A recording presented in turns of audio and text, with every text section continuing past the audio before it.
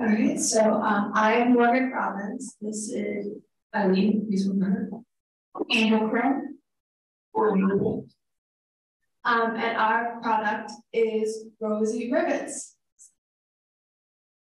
So personally, when I'm driving, one of the worst feelings in the world is when you look down at the dashboard and the yellow check engine light of doom has turned on, because then you know that you're going to have to go to the mechanic and you're going to have to pay them to figure out what's wrong with the car, and to pay them to get the parts to fix it. Then you have to pay them to do it themselves.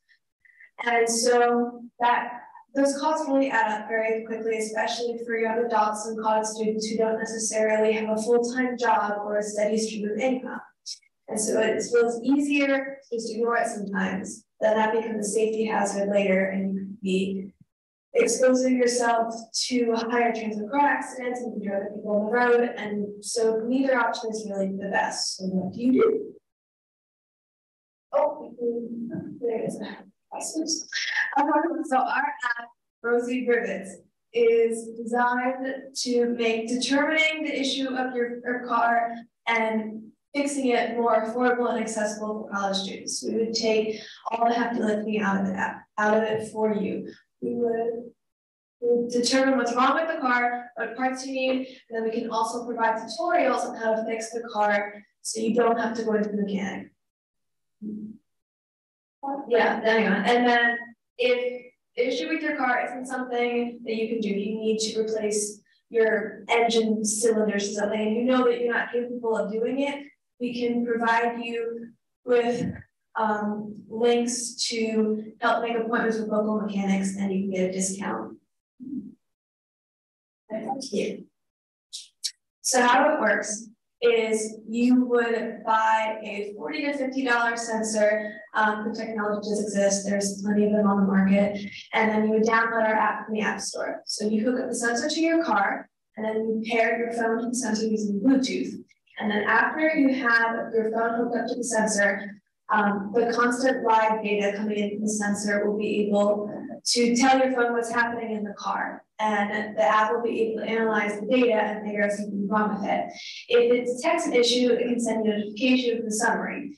The summary will provide what's most likely wrong with your car. Kind of like WebMD, where you search for symptoms, and it gives you like, you may have the flu or bronchitis or something like that. And so it'll tell you the most likely issues, the parts that you'll need to fix it, and then it provides the video tutorials on how to complete the repairs. You can use the information in the summary to repair it yourself. You can also use it as just kind of a, hey, like when you go to the mechanic, you can say, hey, this is the information that I have so far. Here's what you can do with it, I guess. So our target audience is college students and young adults, or just people in general who can't necessarily afford to go in for every oil change every single time they need to do a windshield wiper, or need to get their tires rotated, and just because it's too expensive. So our market size, we estimate there's roughly 10.5 million college students who currently own and use their car as a form of transportation once you factor in commuters and who's living on campus and is allowed to have cars on campus. So our market validation is in terms of road safety. There's about 45,000 car accidents every year on average that is caused by poor vehicle maintenance. The cost of mechanics has increased from $333.93 in 2011 to $392.57. And this is the average cost of a check engine light repair. So when the check engine light goes off, you have to go in. This is the average cost of what it takes to fix it. And then, so issues with tires, headlights, and taillights, and windshield wipers are among the top 5 mechanical failures that cause car accidents. And these are all usually things that can be done from home as soon as you know how to do it. Like it's a skill that you can learn easily, and then once you know how to use it, you can do it over and over again without issue. So there are other apps on the market that can use these sensors and analyze the data, but we would take it a step further. So for starters, one of our features on the app called Identify would allow you to take an audio recording of a strange noise that your car is making, because they do that sometimes, and it's hard to put that noise into a Google search. So by recording in your car, and then the app would then use that noise to figure out what the issue is. In the beginning, we would be sending this recording to mechanics, and then they would be able, with that knowledge, and then they can model up your car, they'd be diagnosing it, and then as the app is continuing to be used, we would build a library with all of these noises in it, and we'd be able to, what was it? The app is continue to use build a library of these noises, the diagnostics, so we can train a machine learning model on it, as well as selling this information to other companies who are interested in this data, as well as government organizations and others who are already collecting similar information. And so this is a feature that we have not been able to find in any other app on the market. Also, some of these apps have tiers where it's like premium plans that you need to have to get access to other things. And for ours, after you buy the sensor, everything on the app should be free. Okay, so our financial projections and growth is we would start by marketing to 10 colleges in 1 year. And if that college has about 10,000 students on average, we'd be able to get about 3,000 students there to download the app and use it. And we can estimate that we would get about $500 from each of them over the course of a year, which means that we would get, I can do, thank you. The first one.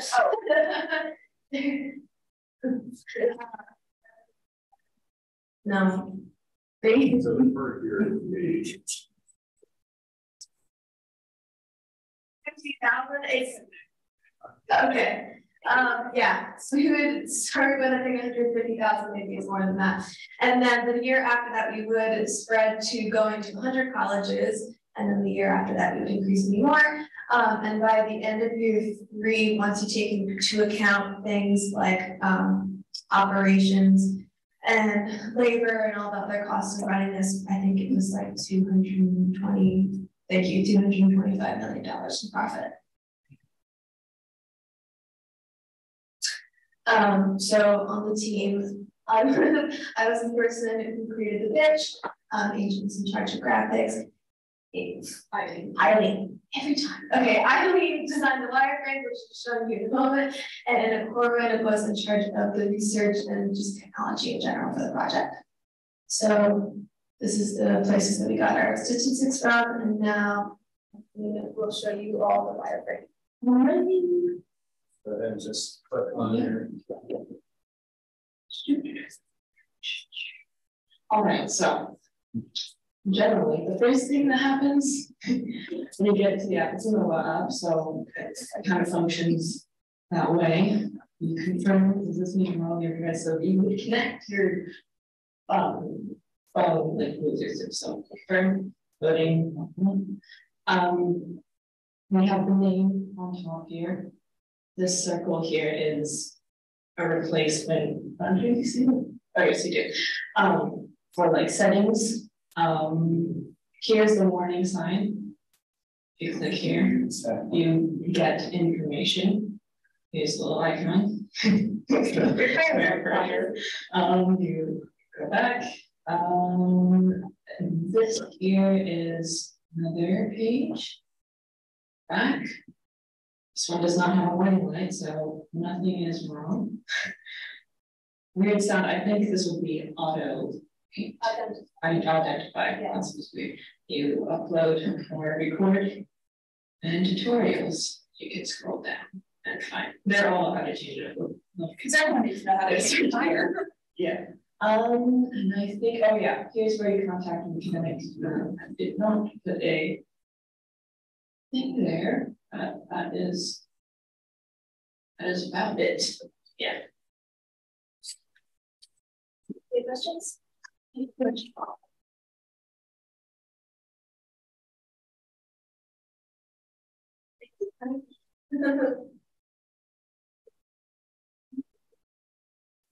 All right.